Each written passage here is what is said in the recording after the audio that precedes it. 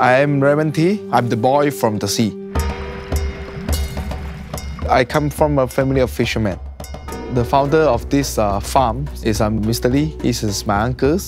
At the time, it's too many factors that affect the fishing. Number one is overfishing. 我是李有奇，我是60岁了。以前是在抓鱼了，抓到10多年了，没有鱼了，才开始在养鱼。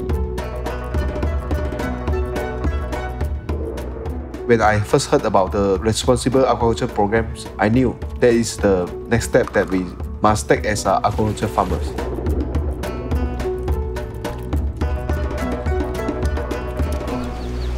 Aquaculture is the future of seafood. Asia produces 90% of the world's farmed seafood, but sustainability standards are lacking.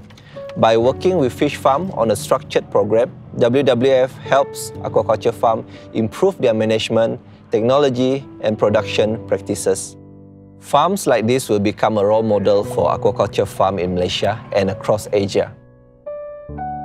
Thanks to responsible farming, the quality of our fish is much higher than the fish from unsustainable farms.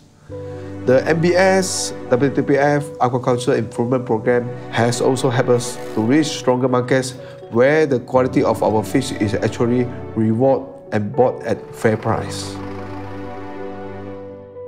我们这个渔行的行业也去向那个养鱼场购买一些鱼货，来补充我们的鱼量，所以这个市场就不会缺少这个鱼的供应。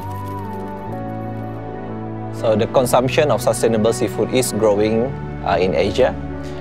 We can see more and more retailers, hotels, restaurants are actually demanding and also procuring for sustainable seafood.